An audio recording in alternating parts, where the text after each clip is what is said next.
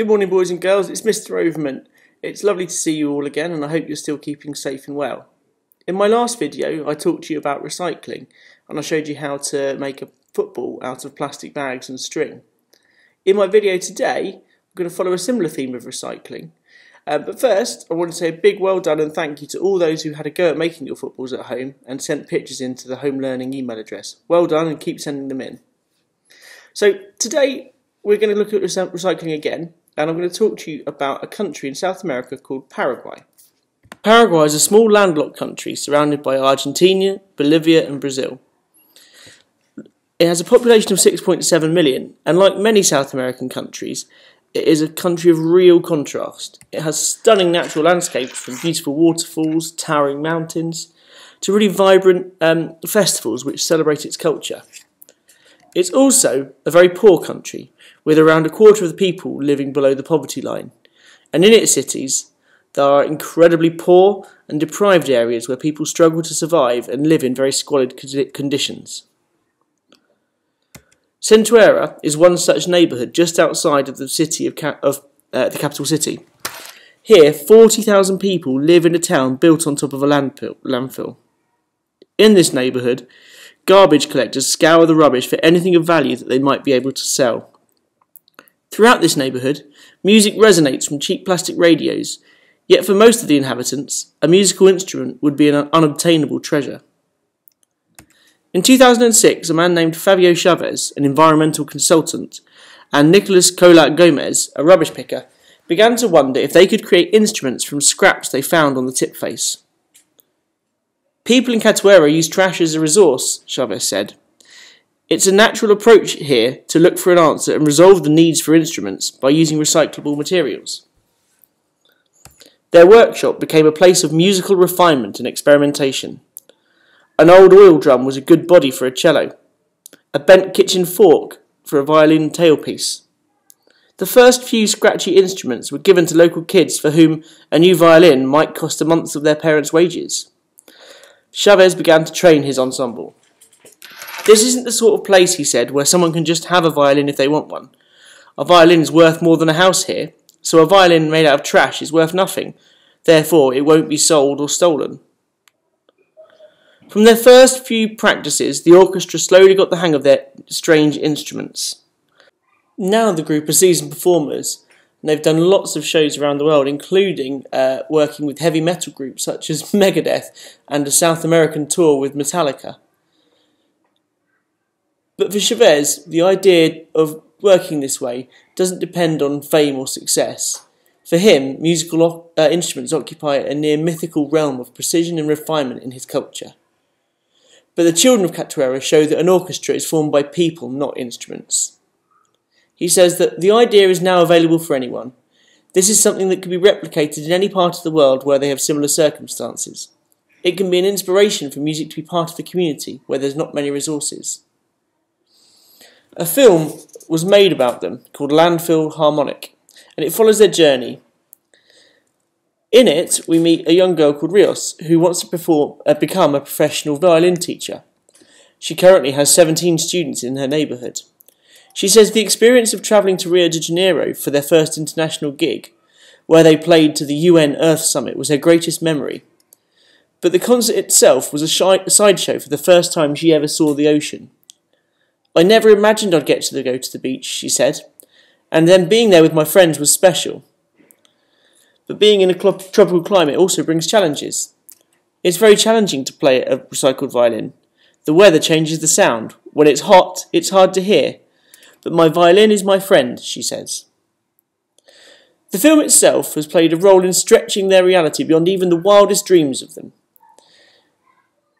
Chavez, who only recently started receiving a wage after thousands of hours volunteering with the orchestra, insists that the key elements, music and the benefit of the community, cost little apart from time and care to make the instruments and engage with children. The orchestra's got lots of copycats around the world now, with people inspired by their story. Chavez says he's heard from communities in Ecuador, Panama, Brazil and Burundi who have begun similar schemes. I'm going to share with you the trailer for the film Landfill Harmonica, and I hope it inspires some of you to watch it with your families.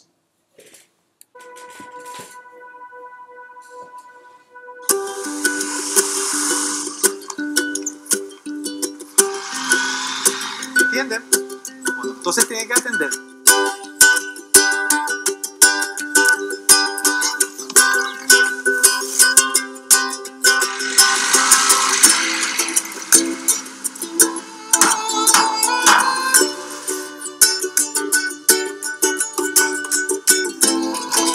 Mi nombre es Víctor, toco el cello. Mi nombre es Ada Maribel Ríos Bogado y toco el violín.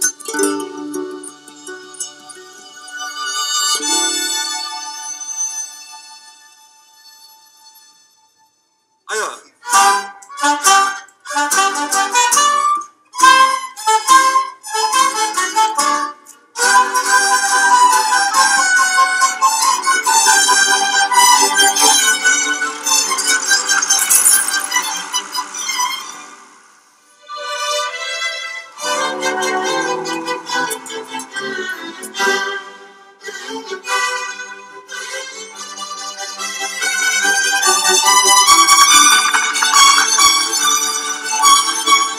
A group of kids in Paraguay actually made all of the instruments out of trash. Look at this. That's a pork, people.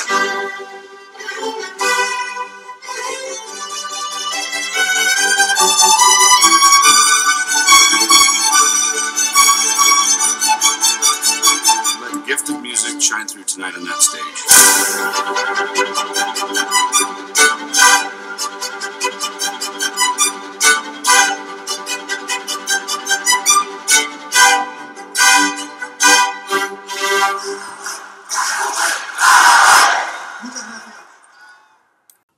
I hope you enjoyed watching that film trailer. I think it is amazing to see the sorts of things that people around the world can invent and improvise, and the musical instruments those children and adults made are really quite inspirational.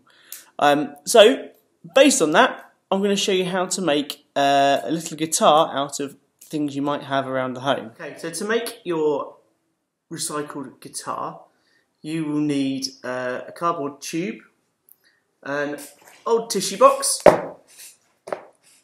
some newspaper, scissors, some elastic bands, some old lollipop sticks, a bit of paint, paintbrush, some glue, and some sellotape. The first thing to do is to paint the inside of your tissue box and make sure your cardboard tube is the right length, and then paint that as well in whatever colour you like. Painted the inside of my tissue box, and around the edge of the tissue box sometimes you get bits of plastic like you can just see there in the corner. If you have any of that, pull it or cut it away so you don't need it and pop it in the bin, and then make sure you've painted your cardboard tube and leave them to dry. Now the reason I'm putting newspaper down is to stop any paint getting on tables, which I know Mum and Dad will be very keen to avoid as well, and I'm going to use the newspaper later in our project so that we're not really wasting anything. Once those have painted, you need to leave them to dry for about an hour or so until they're really kind of quite dry, not at all tacky. And then you need to line up the cardboard tube to one end of the tissue box and just draw a circle around it. That's where the two are going to attach later on, and once you've done that, drawn around it, you need to cut it out so you've got a nice hole, not too big, don't certainly go over the black lines, and that should be great, and you can leave that for later. You need to decorate the outside of your tissue box. Now, for my one, I'm going to wrap it in newspaper just so we can recycle the bit of paper I put down when I did the painting. But really, you can decorate it however you want. You don't have to use newspaper at all. You could use some leftover Christmas wrapping paper if you've got any in the home, or you could paint it and use felt tips and decorate it however you like, really. But I wrapped mine up, and then again I've just gone round and cut out the holes that I drew for the cardboard tube, and also where the tissues came out of, because you'll need that for later.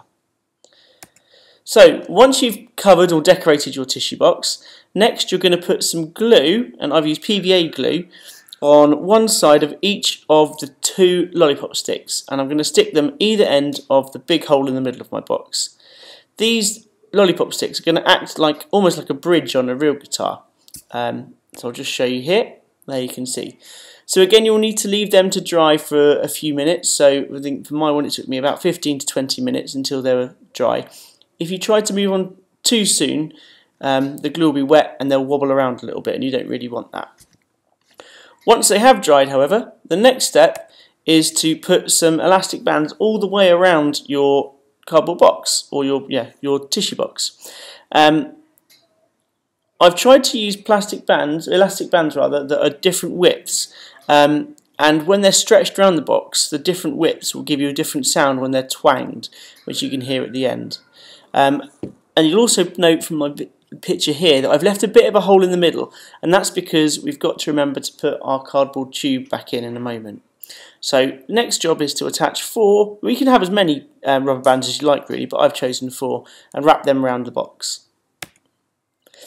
Now move on to decoration. I found some pom-poms that were lying around, so I've glued them on to make it look a little bit nicer, but again you don't have to, and you can decorate it however you like. And the next stage is to insert your cardboard tube back into your box. So you can see I've just pushed it through the hole there. And one thing I noticed when I was doing it was the hole in the middle of the tissue box wasn't very wide, so I just cut it a little bit bigger, and you can make those sorts of alterations as you go along. And once you've cut that in and pushed it nicely into the box, make sure it's nice and stable. If you need to, you can add sellotape to kind of secure it, but mine was quite tight so it didn't move around very much. And then finally, add any other decorations you want. Again, anything you've glued on will need to dry, so you'll have to leave that for a few minutes. And once it has dried, you can hand it over to a test. You can give it a bit of a test. There was only one person I could think of who could possibly have the skills and style to pull off an air guitar test with this fantastic example of engineering that I've made for you. So we'll hand over to Mr. Hassan.